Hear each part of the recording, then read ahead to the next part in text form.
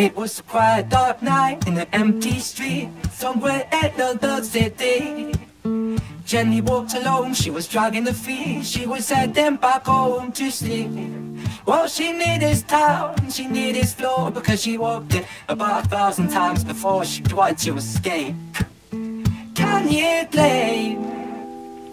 Well, on the very same night, in a different place, there was this hooded young youth by the name of James. He was 14 years old, and now his brain, he'd been smoking down go with my boy. It's James, he grew up to be a kid in the street. His mates called him Sweet, he was quick on his feet. He was a liar, a thief, at 14 years old, and never had set his eyes on his goal. As Jenny walked home all alone, she felt scared. Usually she was a right person that knows something in the air. A divine intervention telling her to beware. Maybe intuition bugging her and making her so scared.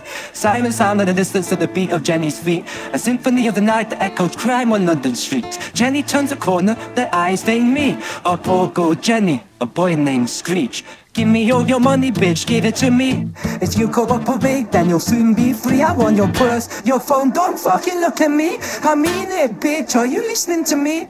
Jenny frees a statue like a lady shakes stalactite. Fear like liquid nitrogen in the dark night. She tried to find strength to move, but stayed as still as a statue in high-heeled shoes. What the hell you playing at? You playing games with me? I swear to fucking God, I'll slice the rosy off your cheek. She think I don't mean it, go. You don't know me.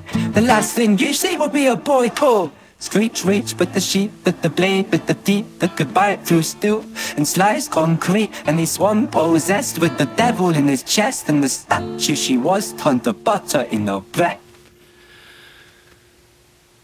It was the quiet dark night in an empty street, somewhere in London city. Jenny lay still on the cold concrete. She's found somewhere to sleep. Well, she knew this town, she knew this floor, 'cause she'd walked it about 1,000 times before. I guess that she escaped. It's such a shame